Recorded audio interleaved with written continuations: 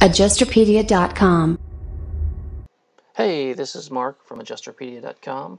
Today I'm going to be showing you how to make a dome or fan type ceiling in Sketch. So what I'm going to do is, first I'll get rid of this one, and then we'll get started. First thing I'm going to do is use the R for the room key.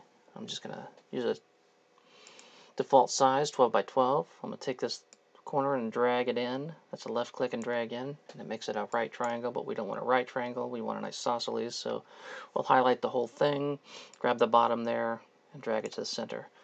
Now you can see we've got an isosceles triangle. I'll go in and change this just to keep things simple, call it a dome ceiling, and we want to do a couple more things. We want to drop the ceiling from a box down to a sloped, and let's make this 16 feet and 8 feet tall and low.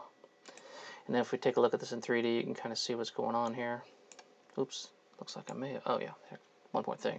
We've got to change the orientation. In this case, we've got the orientation going up. So if you just click the orientation button, click the direction you want it, now you can see sloping up. Perfect.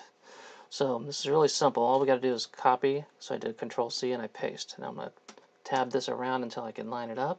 Click it in place. Do it again, Control V, tab it around, click it in place.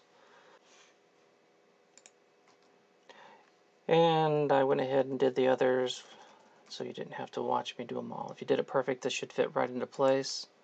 Excellent.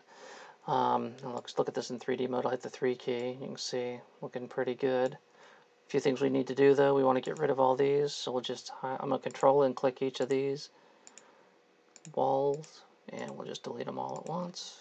Get rid of those. There's the 3D look again. Looks beautiful. And you can see since I did the orientation on the first one after I copied and pasted, all of them pointed the right direction. Had I not done that, you'd have had to do them all separately. And that's about all there is to it. Let's see, I'm going to put this in 3D mode and show you one thing. If you do the Shift and the C key, it makes the ceiling visible and invisible.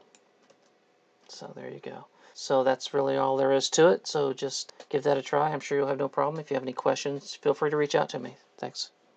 If you found this tutorial helpful, please like it for me and subscribe to our channel to see more Xactimate tutorials. Leave a comment or drop me an email if you want to request a special topic related to adjusting or Xactimate.